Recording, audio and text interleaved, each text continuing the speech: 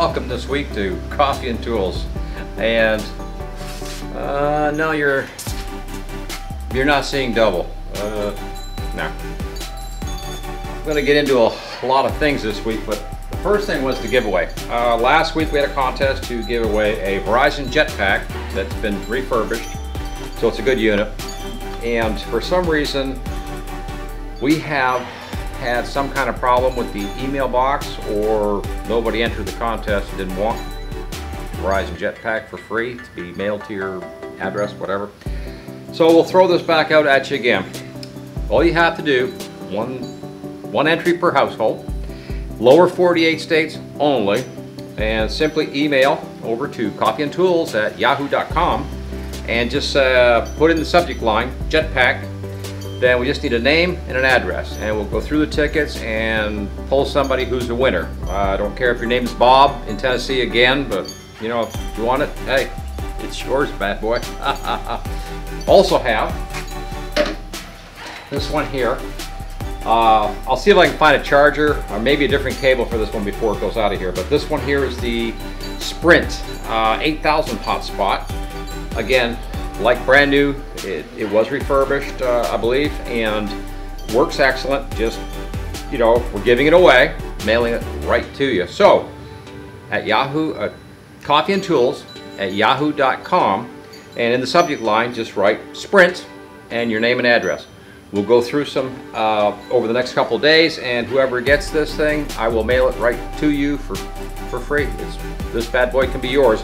And I'll see if I know I've got some chargers here for these things, but I'll check the cable too and see if I get you a better cable. I'm not really sure about this cable. Yeah, it is what it is.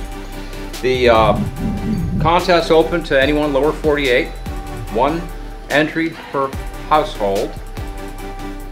Okay, if you have a brother-in-law and he lives in your house, he can enter too. What the heck, right?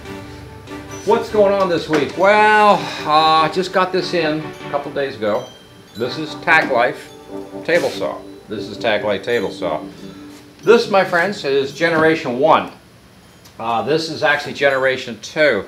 And what I wanted to talk a little bit about is this is just a better saw all the way around right now than the generation 1, because they made improvements, which is, at Tacklife, I think that's a wonderful thing, that they do make some changes. They hear the customers, they hear the consumers, and I know that Tacklife and I had been in some communication over this, because when I got this one in, the first thing I did was I built this little bad boy right here. And it was for this particular saw because I really didn't like the fence that came with it. And so what generation 2 does is, actually their fence now, I think in some ways is, you know, better than the one I made. This one here came with the new generation Tacklife saw. So it's a full-length saw covering the whole table. It has a little groove, little piece back here that locks into the back, so that this thing doesn't, you know, it's not just loose or pops up or something. It locks in really nicely. It also has a really nice latch lock at the front here. Little guide here so you can check your measurement. I have never used these. I've always used my tape measure off the blade to set my fence up with, but hey, whatever. So they have this nice fence now with the new ones, and it is really, when you lock it in, that baby's solid and holding onto that table. Now, that is a huge thing, because sometimes these tool companies take forever to get something done. Well, Tacklife seems like they got on this and said, hey, you know, there's a problem, you know, let's get it solved. The next item on the new generation 2 I'm going to show you was also a problem on this saw. Again, some complaints or whatever, and they realized, you know what, it's minor, but let's modify it, make it work the way it should. Let's take a look at that. Sure. I've had saws, table saws for, well, be giving my age away, right? Over 50 years. But I've never used these blades. I've never liked them. And every saw I've had didn't come with these, and the new saws are coming with these, and they're kind of cool. It helps to prevent kickback and other things. So again, I've never had kickback. I've always tried to make sure I control my work as it goes through the saw, so nothing, you know, kicks in my face. But when the Generation 1 came in, this was too high over the blade, so I couldn't like do notch cutting, you know, stuff like that. So the blade was, it this part here was a problem. Now this was a very old saw. This saw, it was one of the early ones that Tacklife kind of like first brought out, and so it's kind of old. And this one here, like I say, just came in, I guess it was Saturday it got here, over the weekend. And so I got it out of the box, took this old one off the stand, swapped this one onto the stand, and then set it up. And the first thing I noticed was right here, this is about 5 millimeters below the top of the blade. So this isn't going to interfere with notching or any kind of work that I can do with that blade. So I thought, well, that's a win. They've managed to lower this a little bit. So I'm going to leave it on because it is a safety item, and it will be nice to have it, and I don't think it's going to interfere with the work from now on, so that's a plus. Now mind you, this plastic guard over the top, still no for me, because I use the such as things like the micro jig, and the pushers and that sort of thing. The pusher stick on this one is identical to the one that came with Generation 1, so I don't see any changes or upgrades or whatever with that. It's the same blade, and I don't know if Tacklife will ever change this situation here.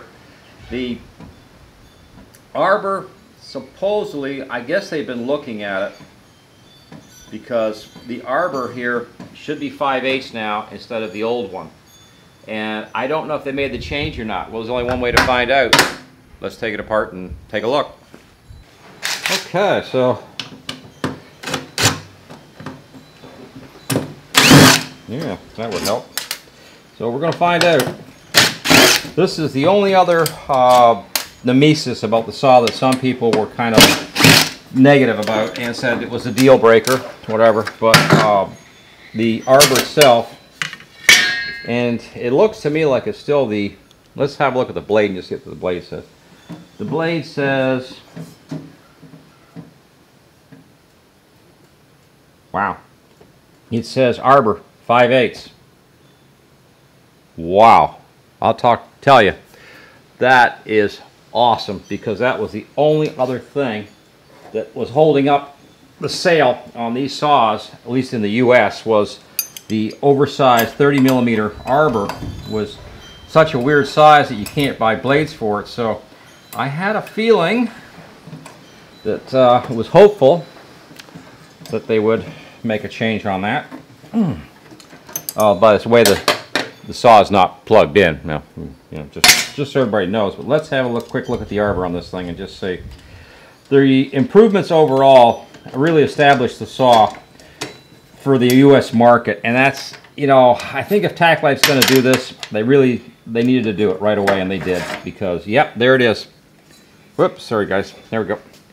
5/8 arbor for the Tacklife saw now. So now we don't have to worry about running around with, I already put some money into these bad boys. I guess I could make some kind of a, I could probably make some sort of adapter that would work with my new blades I bought for Generation 1.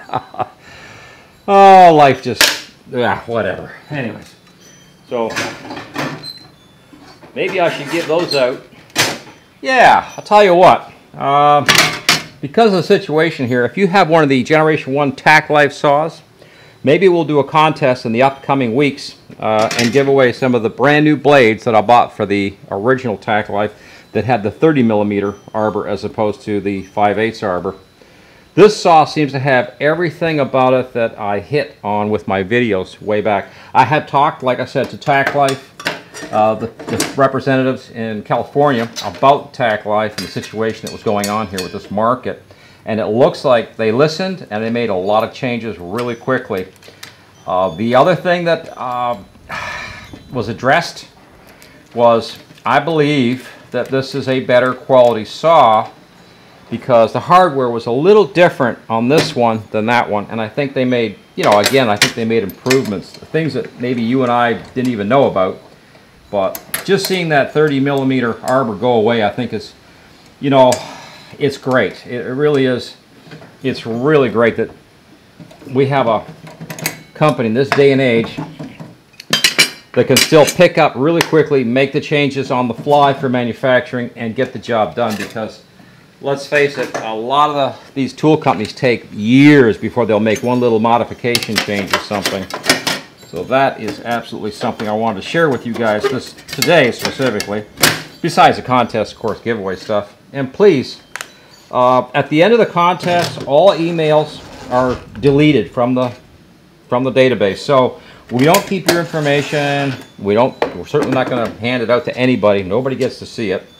And we do a draw for the contest. You know, usually each week I'm going to be probably giving something away. And I guess in the up and coming weeks, if you have one of the older Tacklife saws, we'll be probably going to give some of those 30mm blades away with the saw, or with something here. I've got 2 saws. I think I only need 1.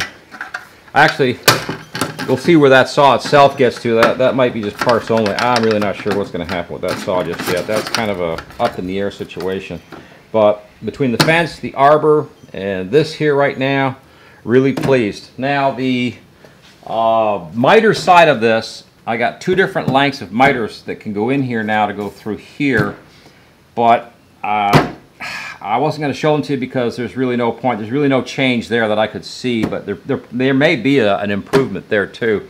Didn't see it, but Tacklife, hey, thank you so much for listening and making these changes. This saw is so much better than what you were putting out even a year ago. So Tacklife, wow, you know, the power cord is still about, I'm going to say it's about the same length and quality as the original Generation 1. The stand is about the same. Some of the things like these switches here, no change there on the stop switch, although it's one of those things that you could improve on, but I don't think it's a big make and break deal. But the 30mm thing is gone. The fence is so much better. The knife actually works back here to help protect me from kickback now. Tacklife, what can I say? Looking great. Hey, thank you for watching Coffee and Tools. Please like, share, subscribe. And we're probably going to give those blades away down the road, among other things. But right now I've got these two hotspots, a jetpack and the Sprint 8000, I think it is, model.